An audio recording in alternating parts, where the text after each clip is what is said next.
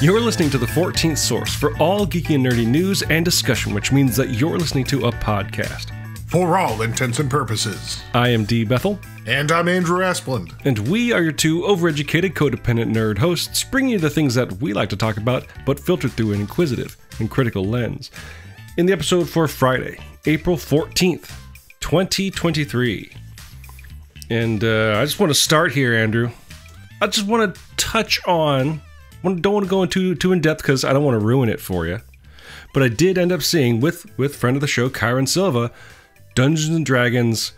Oh God, what's the subject? Honor Among Thieves. Honor Among Thieves. Yes. Yeah. What I was kind of hearing around town, meaning the internet, I would say is true. It was fun. Yeah.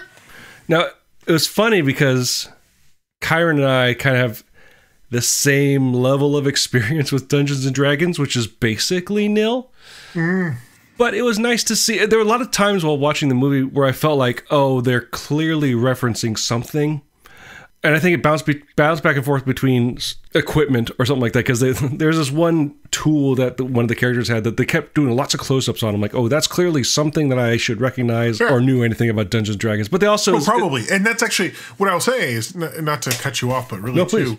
I do want to see it, and I actually have a lot of... I want to see it because one of the things that's interesting to me is what you talked about, this idea of like these iconic things that are considered quintessential D&D that aren't story or characters. Right. And the idea, and the reason I say this is because like when the trailer came out, the original first trailer, nothing in the trailer evoked any D&D characters or setting that we recognize although it's actually set in the Forgotten Realms and in Neverwinter, but like the trailer didn't advertise that. The trailer advertised a gelatinous cube and a displacer beast. Right. And like, isn't that, they even have like the mimic or the... and a mimic. And so it's like, it's that weird thing about, and I suspect that actually big D&D struggles with this to a certain extent of like, what is the iconic D&D, right? Like what, whereas like Star Trek has characters and settings and worlds, or Star Wars has settings and characters and images, D&D just has like unrelated things. Because that's the point of the game, right? Like it's to create your own adventures. It's weird though, because like as a book series, as novel, it was all about specific settings, right? Driz Duarden and Wolfgar the Barbarian, those were characters in the Forgotten Realms. Yeah. So Forgotten Realms are from the novels, the Dragonlance novels? Well, it's actually a setting created by Ed Greenwood, who was not credited in the film. Right. He actually created it as like a storytelling thing for his kids, I think. And then he started writing about it back in the 80s for Dungeons and Dragons, and I think they just basically bought it from him, right? Okay. And he still participated with it for years, writing books, and he's actually a character in the Forgotten Realms. Oh, really? Elminster, the great wizard. So yeah, so it's like one of the early iconic settings between Blackmoor, Greyhawk, and Forgotten Realms. Those are the three that are usually associated with the first 10 years, 15 years of D&D. And then later they start doing other stuff. So. But it's funny because both Kyron and I any of the references we picked up were not because we knew anything about D&D, but because we were familiar with D&D video games. So like, oh, Baldur's Gate. I heard of that, right? And which is in the Forgotten Realms. Right. He played those games. And of course, Neverwinter Nights and Neverwinter and the Sword Coast or something like that, right? The Sword Coast. That's the part of the world that both those cities and Waterdeep are in. Yeah. And they mentioned Waterdeep as well.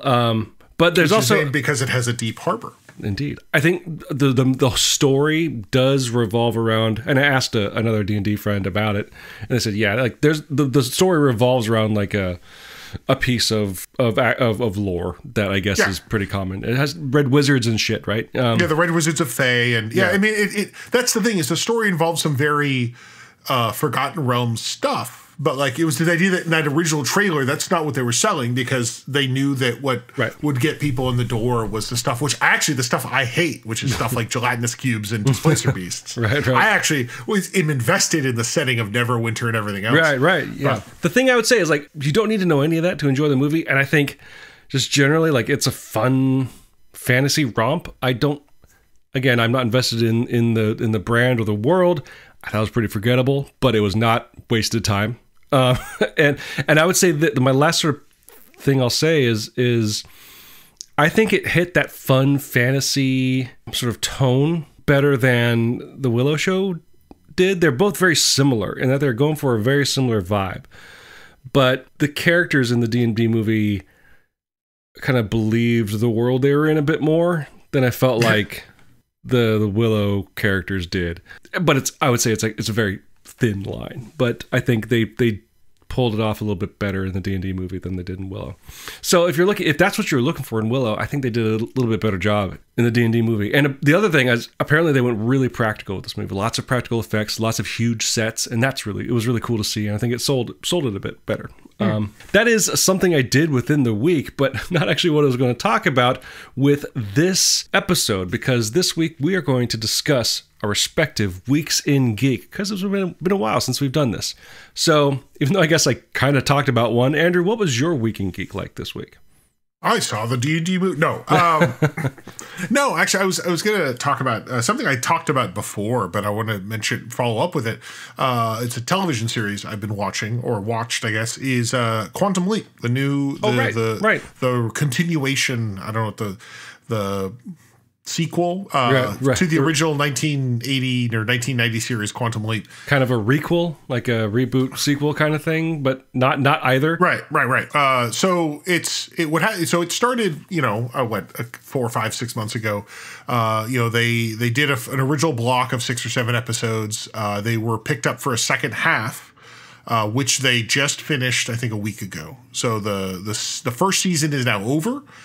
They started filming season 2. They have been picked up, but I want to talk about just the season that they did, because it was a fun show. It was a fun show that was evocative of kind of what the original Quantum Leap did, but also, made better use of the time, and kind of brought some more, I don't want to say modern storytelling, because it's like none of this is modern. It's all, hundreds and thousands of years, not hundreds, 100,000, but like storytelling is older than whatever. But the idea of the way television works, and the way that even the original Quantum Leap, which was very like episodic, so episodic that in reruns they literally could run episodes together and you'd never know that you're watching them out of order, because of the way they'd do the cut to the next episode at the end of each episode. I want to say it is a fun show, and I'm actually I think it did great work. For those who don't know, the original Quantum Leap was this like fun romp of Scott Bakula, basically time traveling, leaping into people's bodies and having to fix the things that went wrong in time during that, wherever he is. And, the only other real recurring character was his buddy from the future that was a hologram that would give him context but couldn't really do anything other than, help him out. This show kind of copies that, but also they added a serial story in the background. Where the original, the idea is it starts because Dr. Sam Beckett leaps into the Quantum Leap Accelerator because basically he's worried about getting his funding cut. Here, Dr. Ben Song leaps into the Quantum Leap Accelerator for reasons we do not know when the show starts. But within a couple episodes, and he can't remember it either, because that's the fun of Quantum Leap. But over time, we start to figure out what it is, and he had a purpose with leaping. And that becomes like an ongoing story of why did he do what he's doing and how that story is playing out.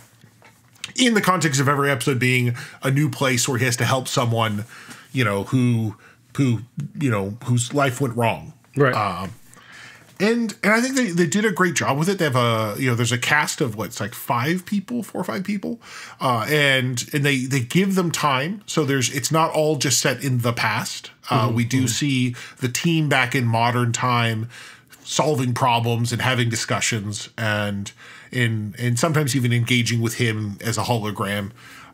So I like that they took that idea and they expanded by giving a larger cast. And I think all the characters they have all make sense. They've got it's kind of like they've got their team leader, they've got the science person, they've got a computer security person, they've got the other person.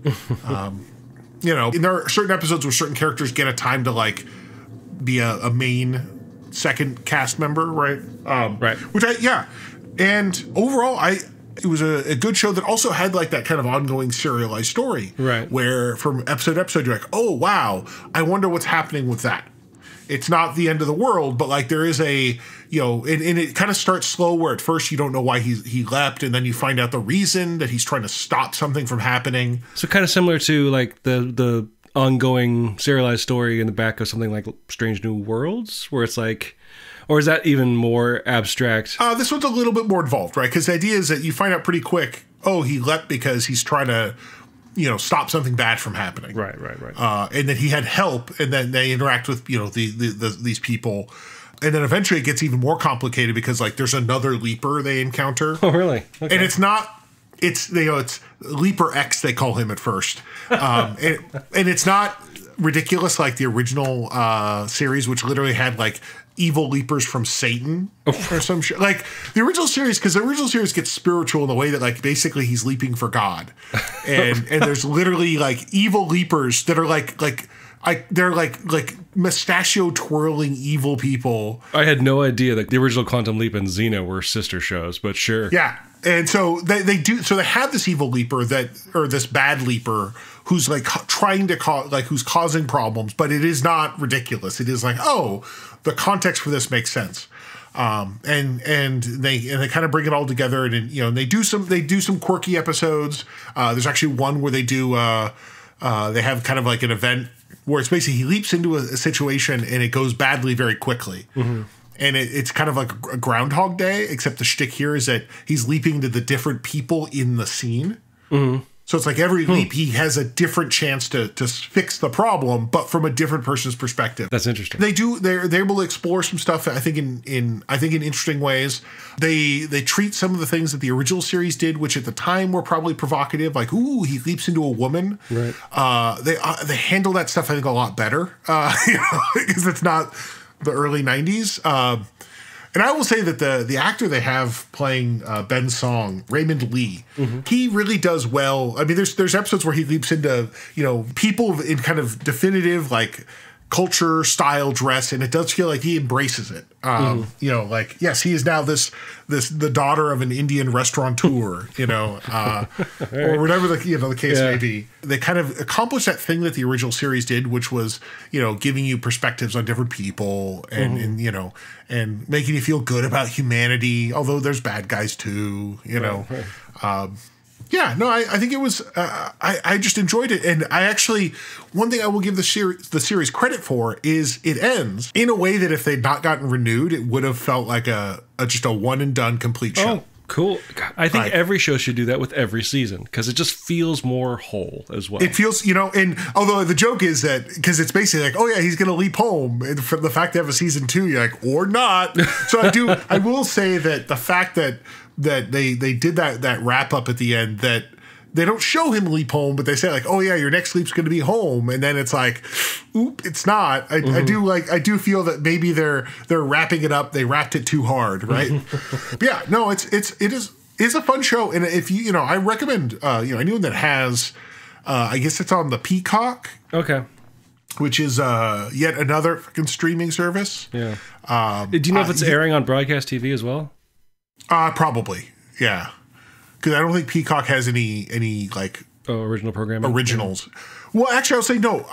So I will say Peacock may have original programming, but this is not, because I actually had been watching it on iTunes. I just bought a season pass, which I don't think they do that for like the exclusive to the service. Because I know actually like Star Trek Strange New Worlds just came out on iTunes, and now suddenly it's like, do you want to buy Strange New Worlds? I'm like, no. Yeah, none of its stuff is airing, right?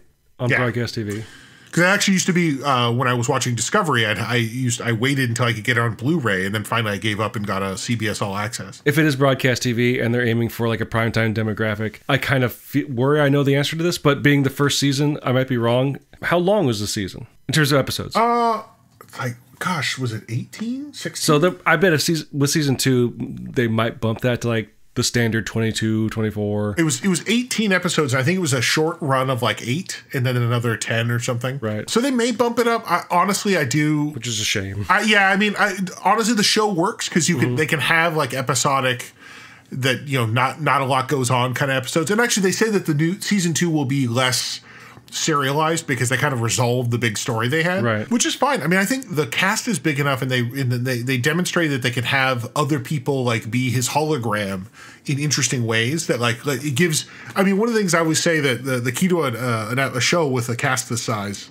5, is breaking them up in different ways, right? Put the different characters with different pairs, so that way it's not just the same thing every time. That's what I'm seeing here, which is, you know, I like that, right? So that way it's not just Scott Bakula and Dean Stockwell every fucking episode, right? Like I said, I recommend it. I think it was a lot of fun, and actually, I think the next season, I know they're filming it. I don't know when it's going to premiere, but you know, sometimes these things are faster than we expect, so or slower. I feel like it's taking a while for like Strange New Worlds season 2 to get here, but it'll get here. Good point. Good point. Gotta be patient. They got to blend the worlds of cartoons and live action, which can't be fast or cheap. That can't be easy, right? But anyway, that is my week in geek, Dan. What about you? Mechs are cool. I like mechs. I don't think I've interacted with a lot of mech media out there, but I've always enjoyed it. And Mech Media. A game that I think probably got me interested in mechs before, you know, I don't even know if it's a mech, but I would say the best mech entertainment out there, Metal Gear Solid. That's totally wrong. Yeah, I was going to say, that's totally wrong. But was a game from, I think, 95? It never came out over here. Published by Square at the time, now Square Enix, called Front Mission, which is basically a tactical strategy game, sort of in the vein of Tactics Ogre, Final Fantasy Tactics, but instead of little people walking in place, you are people piloting mechs on a battlefield. I had encountered it in the mid to late 90s because my friend Josh had modified his Super Nintendo to take Japanese cartridges. And so he started importing all the shit he could, right? And one of them was Front Mission. And I just remember being fascinated by it because I don't know if I'd really seen a tactical strategy role-playing game in that style before, because my connection to other types of games and, of course, overseas games was limited. But the art style and knowing it came from the same company as Final Fantasy and just how different it was, because that's sort of science fiction, very gritty kind of style, was completely opposite to what they were doing at the time.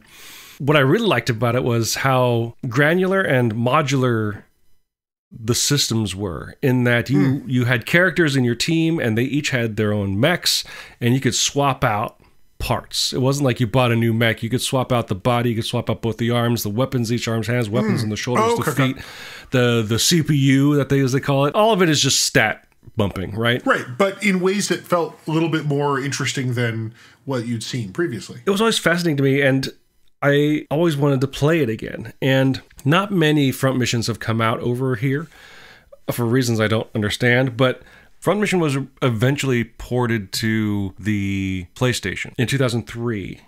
And they retitled it Front Mission First. And all they did was just kind of expand some of the options. They added a second branch of the story you could go through. Okay. So it was a pretty substantial port. And so what the game I'm playing now is actually a remake of that port. So the game I'm talking about is Front Mission First: Remake. I don't know why that's funny to me. It's weird. I mean, the remake culture of Japanese games is like hot right now. We got Final Fantasy Remake. We got all those Resident Evil remakes, among others. If it gets games released over here that weren't previously released over here, then I'm cool with that. There's two things that are kind of combating my nostalgia of playing it again. One, it is fun. Like, it's a tactics game. It works the same way, right? A bit more simple. Like, placement around enemies doesn't really matter. Like, placing yourself behind an enemy and attacking doesn't grant you attack bonuses, or it doesn't look like even ground necessarily give you... Well, no, that's not true. Sorry. No, ground and terrain do provide, cover and whatnot. But the one thing that's really different is between this and the other game, the tactical strategy game that you and I have been playing, Tactics Ogre, that really sets us apart from that is that apparently mech battling is very slow. It's a slow game. And so, like, I want to get to the part where I had, like, Josh's game back when we played it on the Super Nintendo. I'm like, you had all the money, we're just swapping shit out and, like, changing colors and all this stuff, but I'm in early game and I have no money and there's lots of story and I'm like, I want to get to the cool shit, right? But no, you gotta You got to move each mech, and you got to go through the animation of them shooting the enemy and then shooting back, and then it zooms back out to the map, and it's. I had more patience as a child. That's what I'm learning. But the cool parts are still cool, because not only are the mechs modular in their own way, but when it comes to battle tactics, is that you can also pinpoint specific parts on your enemy mechs to knock out their mobility or knock out their weapons or just take them out. And so each limb has its own hit point scale, and that's something that is always in consideration, and what you're looking for when you're swapping out body parts and customizing your mech. It's a lot more than just aesthetics. Right, it's a lot, and it's I mean, it's one of those things, either you get into it or it's like, oof, right, it's work. Right. Again, I'm not too far into it, but I kind of have to be in the right mood, because otherwise my patience is just not there. I'm like, I'm just going to go back to playing Metroid Dread for the 15th time, because that's fast. Either way, it's fun, and kind of like Tactics Ogre, it's something I'll probably peck away at for the next 4 or 5 years, and that's okay. It's a game that's kind of built for that. The one good thing is that you can save anywhere, anytime, which is nice. That's a nice feature. That's always pleasant, you know. That is one of those things I always think about, how when I still see it, like, oh, you can only save your games at the save points. You're like, well, shit. I mean, that's something I want to go back into. I doubt it's there, but I want to go back into the settings. I'm like, I mean, this game is for people like me, not necessarily to get new fans, because it looks old. They also got a graphical overhaul. That's why it's a remake. The PlayStation 1 port was just, in terms of graphics, the port from the Super Nintendo, so sprite-based animation. This is all 3D models, and it looks really good, I should say. But I want to go into the settings, and it's like, is there something I could just like push a button to have, I don't know, infinite money? That'd be great, because I just want to play with the toys more than really dive into this gritty science fiction near future drama of two rival countries fighting over this island, which is fine, but like, I don't know. You just want to blow shit up. I want a cool mech right now. Yeah, it's fun. It's fun. Obviously, first impressions, but those do matter. And it is equal parts cool and equal parts Dan is too old to be patient to wait for. So yeah, no, and we're both getting old. I will say I was playing Resident Evil 4 Remake, and every time I get to a frustrating part, I'm like, I can turn the difficulty down. Yeah, I don't like that they changed the name. It was originally 4 Resident Evil. Remember on the logo? Yeah. The 4 came first. That's okay. Yeah. Now it's Resident Evil 4 Remake. So again, they're just everybody's remake happy. It's 4 Remake. We're doing it for Remake, for the cause. So if you, dear listeners, have any thoughts about the topics we discussed this week, feel free to leave your thoughts as comments on the page for this episode at forallintents.net. You can also engage in conversations with other listeners on our Facebook page. You can find us on other social media as well, specifically at the places that both Andrew and I frequent. You can find me on Instagram at dbethelcomics. You can find Andrew on Mastodon at profounddark@dice.camp. While you're at our website at forallintents.net, you can also check out our YouTube page, which you may already be there listening to the show, which is simulcast on YouTube. Simulcast. And if you are listening there, feel free to like and subscribe, or as the kids like to say, ring that bell. We use 2 tracks of music for our show. One is called Disco Medusi, the other is called District 4. And they're both written and performed by Kevin MacLeod, the Clan MacLeod, immortal swordsman, graph paper enthusiast, and musician extraordinaire. You can find his music at incompetech.filmmusic.io, and that's all licensed under the Creative Commons 4.0 Attribution License. If you like the show and like to help us out, the best way to do so would be to subscribe to the show using whichever podcasting service you happen to use. What would help us out even more, though, would be to leave some sort of review, whether a text review or using their proprietary metric will help spread the word to new potential listeners through the magic of algorithms.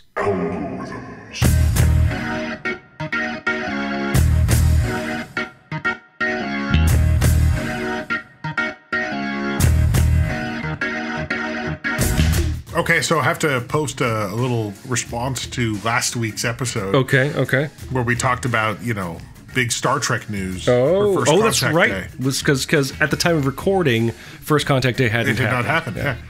And there was no big news. Yeah. They announced nothing. In fact, it's weird. Here's the weird thing. The week before, they announced a new series, Starfleet Academy. Right. And then the week after, this week, there's other Star Trek news that, Modifius, the role-playing game company, announced they're doing a Lower Decks Star Trek Adventure supplement. Oh, interesting. But there's no news on First Contact Day. So, yeah. Yeah. I mean, aside for personal reasons, they should have just called it No Contact Day. Yeah. It was just a day. It was just Wednesday. Yeah. As it is.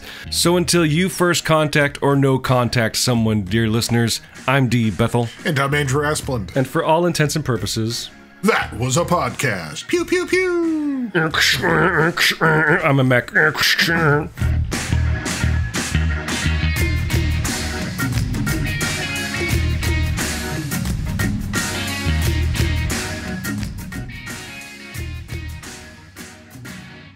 Brother! That's my liquid snake. Brother! Is that what that is? Brother! You can also... Can you? Jesus Christ. You can list your accomplishments. What? Yes, do. List your CV. You're going on the internet with your Netscape. You ask Jeeves. You're listening to... Wait, I want to see it. I want to see it. I want to see my waveforms. As miserable as expected? Yeah, it wasn't great.